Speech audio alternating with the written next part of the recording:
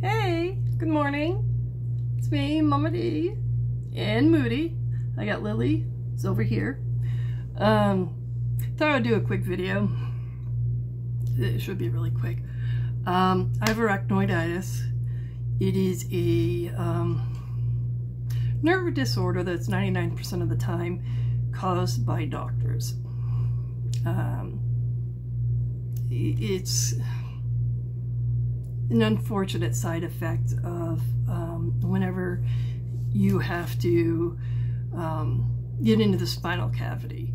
And what happens is your arachnoid sleeve, which surrounds your spinal sac, which then surrounds your spinal cord, it gets damaged, and it causes, I'm trying to do this in layman terms, it causes scar tissue on it that then adheses to your spinal cord, and it causes the inflammation it inflames, which then puts pressure on your spinal sac, that then makes it so there's not enough room for your spinal fluid, that then can cause pain.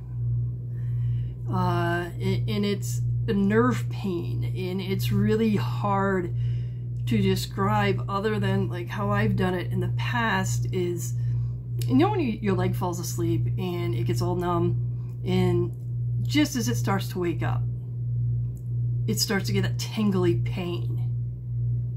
That's one of the pains. The other pain is like you know, when you get zapped by something, but it's constant. It's a constant zap, zap, zap. There goes the Moody.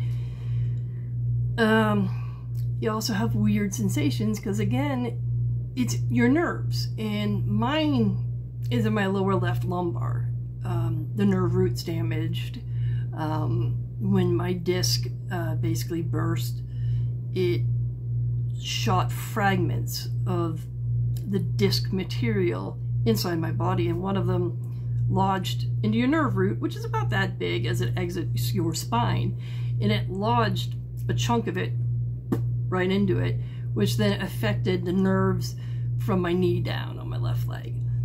And it constantly feels like that, waking up from a dead, you know, your foot fell asleep and your foot's coming back to life, and it feels like that constantly.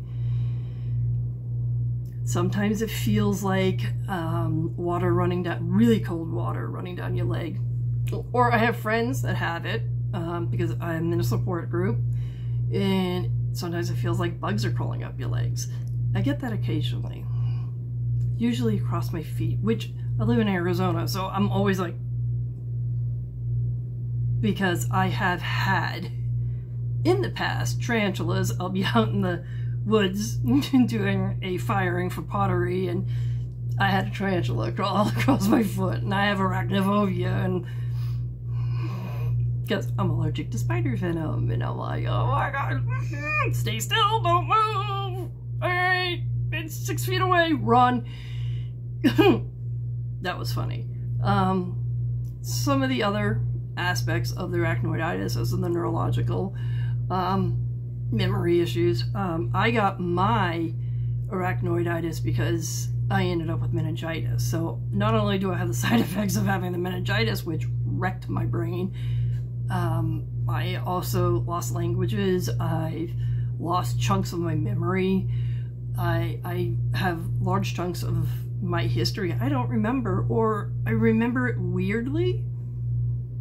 So I'm not sure much anymore of my history, and I had to double check with my kids for when they were alive. Anything pre them, I don't know, because I don't have my mom anymore to go. Mind you, my mom was a consummate liar.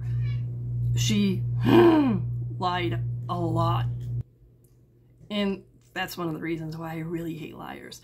I don't mind white lies. I understand it completely. I've told a few. I keep a story going as a white lie, not to hurt someone else's feelings. It's, you know, but can't stand lying. As to other, I mean, there's other neurological issues, like I'll get involuntary movement on my left leg. which was a hilarious experience when I was in the hospital the second time, almost 4 weeks ago, where my left leg just started twitching like crazy. The other issue is spinal migraines. Now, I already suffered from migraines, have my entire life. Both my kids have it. My niece had it. I believe my grandmother had it. I can't ask my mom now to verify it. My uncle doesn't remember. And my mom had them. So it's... Though, mind you, my mom had them, but she never took migraine meds or anything. She just, whatever. She said she has them. She said she had them. And it's like, and I'm never going to go into here in YouTube. I'm never going to go in trauma dump. It's just, this isn't the place for it. You're strangers. You don't know. Just know that, yeah, I have CPTS due to my mom.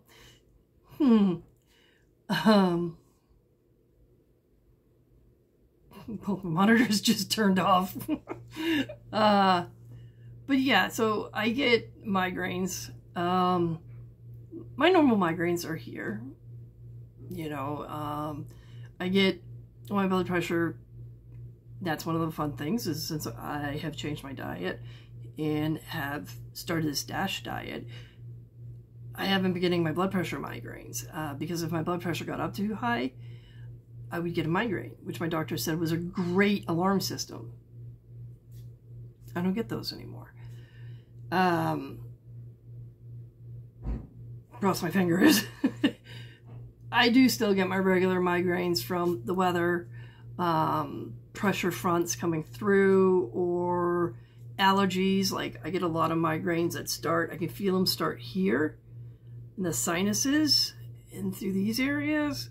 And when I get headaches, no matter what, they evolve into a migraine. So I always treat everything with my, it's called Imitrex. I get 9 of those pills every 3 weeks, and I break them in half and I'll take one. But the spinal migraines come out of nowhere. I have no idea what causes them, and they can last for days. And I had one last week that lasted 3.5 days before it finally got under control. Now, one of the best things for keeping it in control is anti-inflammatories. The problem is, even with the anti-inflammatories I already have, it's not enough. So I can get a Toradol shot, but then I have to go to the hospital, or I have to go to urgent care and hope that urgent care has them, or in the hopes of my pain management, I'll be getting them weekly in a high enough dosage that it will last the whole week. So I might have that control, but that's the bare basics of arachnoiditis. And the fact that there will be days that I am not going to stream, I am not going to really be putting up many videos because I might be going through a spinal migraine, or I might be having a flare of pain of my body due to the inflammation has decided it just wants to, don't want to do anything. And so I won't be doing videos, but that's about it. That's arachnoiditis, the bare basics. In a short video. I'll try to put up a more extensive video, and I'll try to add images in this one so you can sort of see what I'm talking about. Yeah, that's arachnoiditis. Beware of ever letting anybody near your back, any doctor near your back, with a scalpel or even a needle. Avoid epidural shots or spinal blocks.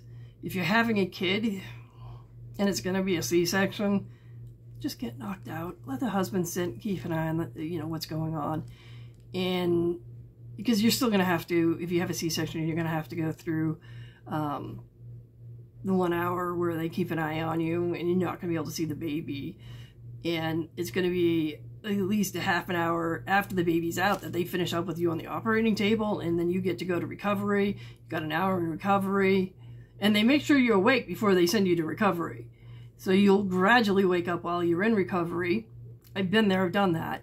And then you'll be awake enough to actually interact with a child. So you're not going to miss anything other than when they pull the baby out, which, if your husband's there, video. It's so easy to do now, and it's really, I've done it both ways. It's, yeah, but all right. I say that because it's a half and half chance that you'll get what I have. So, but that's arachnoiditis at the bare basics.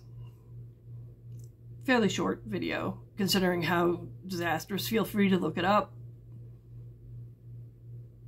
It's not fun. But have a great day. If you have arachnoiditis, leave a comment. Let me know. If you get migraines, leave a comment. Let me know. And I hope I hope your day goes great. And as always, just be kind to everyone, because you don't know what they're going through in life. Why am I leaning? I'm leaning forward. I'm sitting up straight, leaning forward. I don't know why. Have a good one.